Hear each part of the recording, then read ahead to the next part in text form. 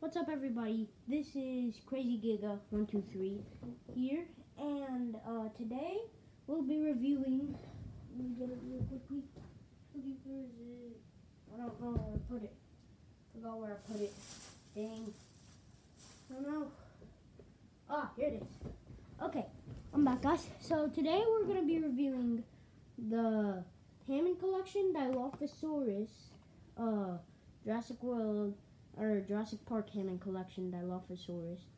And here it is, all the box. Here's like Hammond inside like an amber. It's pretty cool. And this is actually my third Hammond collection, which we'll be comparing it with my other two Hammond collections later in the video. But here it is, and it has a little caption or story down here. I'm going to read it right now. So, at first appearing unamusing and curious, the Dilophosaurus is severely misjudged by Dennis Nedry and ends up derailing his nervous plot to escape after showing a little interest in playing fetch. So, sorry guys, I don't really know how to pronounce some of the words in there, but here it is. Pretty cool. It's really cool, actually. And this is probably one of my favorite Hammond collections. Well, maybe. I don't know. I'm gonna take it out the box right now. So, got my scissors. There's some tape on here, so I'm gonna try to cut it open. It's kind of hard to cut open. They just smacked it down. Oh dang, bro! What the frick?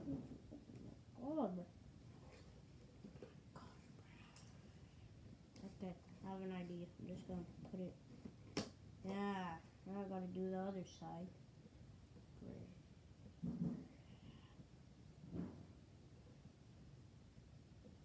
Oh my gosh, it's hard to open, even with scissors, bro. Like, what the heck, man? What the heck? Do they really have to put tape? It's a toy. Kind of a collector's toy, I would say.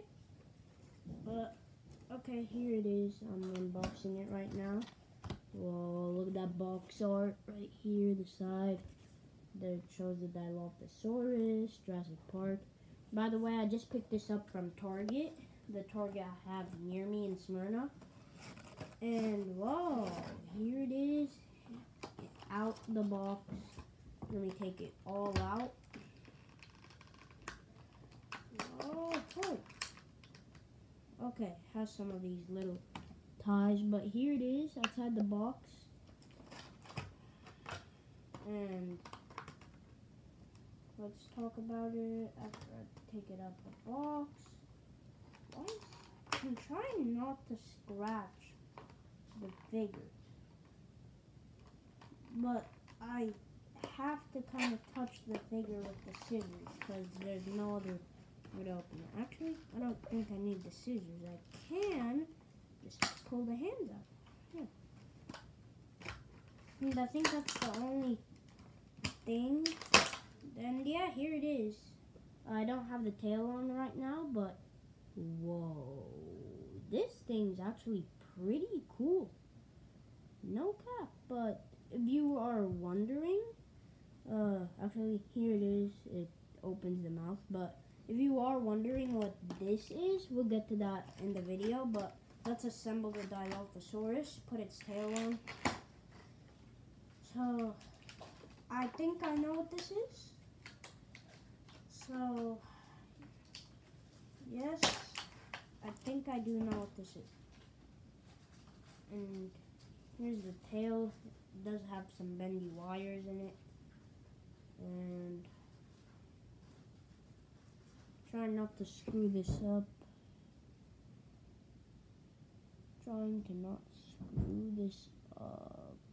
Dang, which way do you put it in? Oh, okay. I put it in.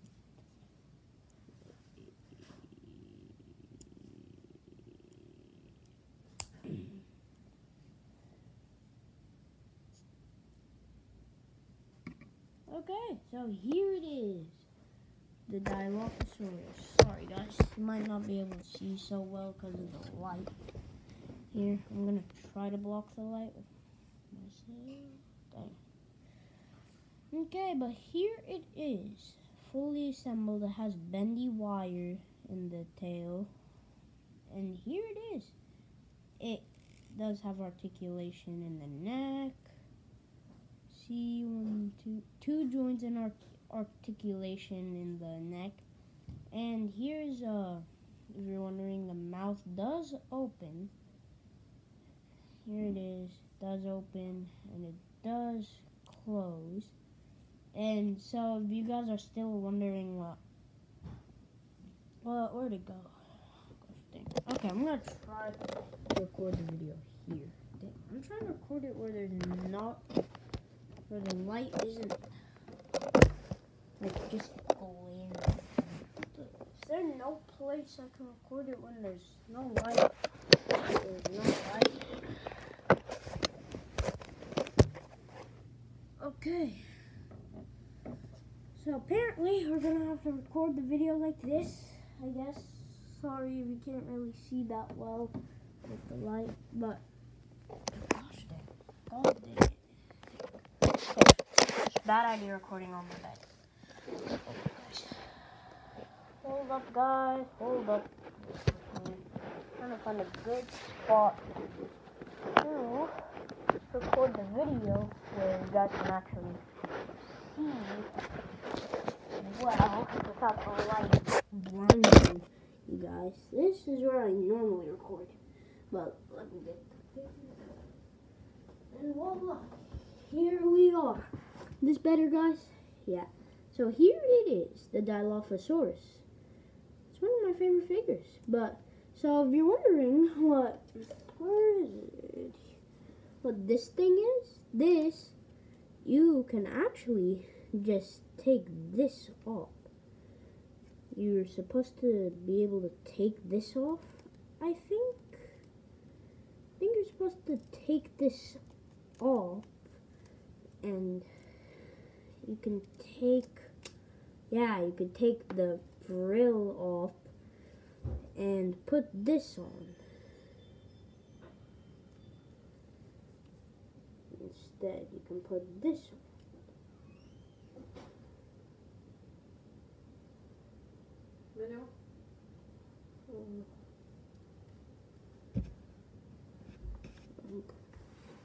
Sorry guys. But anyway, you can put this on. I'm not sure. I think it's supposed to go this way. Correct me if I'm wrong, guys. But you're supposed to put it on the neck. That's all I know. Well, I don't know if you're putting it down here or like on top of the neck. And if you're wondering what that sound is, it's my Alexa, and I have a Ring doorbell, so it's connected, so that's what the noise is, if you're wondering. But it's kind of dumb. Well, not dumb, but I'm saying, like, Mattel, you didn't really need to add this, because you can just take it off and it looks like this. It'll look like this. But I know, I guess it's Hammond collection, so they have to go all out. So I guess they added this little piece.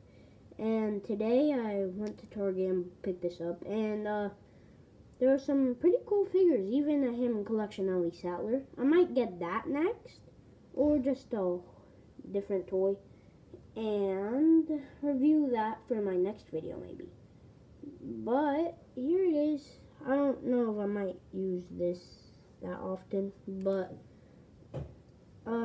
yeah, has 1, 2, 3, 4, 5, 6, 7, 8, like I would say 9 or 10 points of articulation. Not so sure, but yeah, it's a pretty good figure. But now we can compare it to my other Hammond collections, which this is the Gallimimus, Hammond collection Gallimimus. It opens and closes the mouth. You can move the head, move the neck up and down. Same thing, bendy tail, bendy wire. And I want to see, is it the same size? I think Dilophosaurus is a bit smaller. Not so sure. I think Dilophosaurus is a bit actually smaller because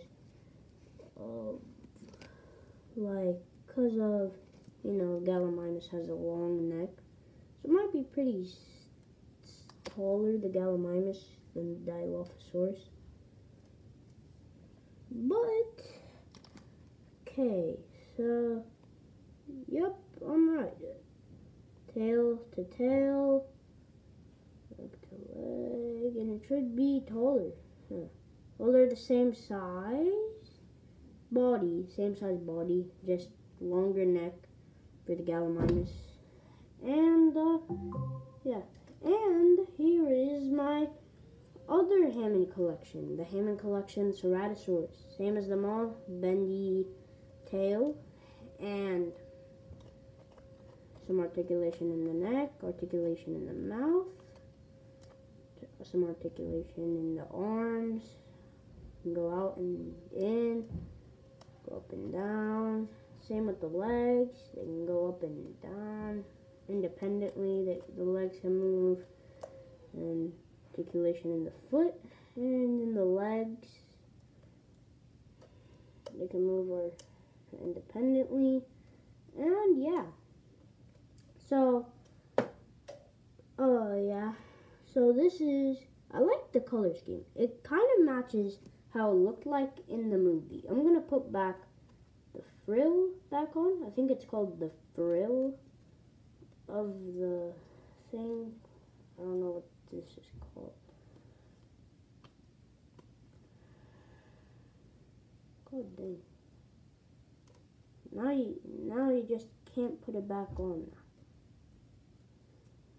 I think it's supposed to go on the head. Right? Sorry guys. So, yeah, this should be how it goes.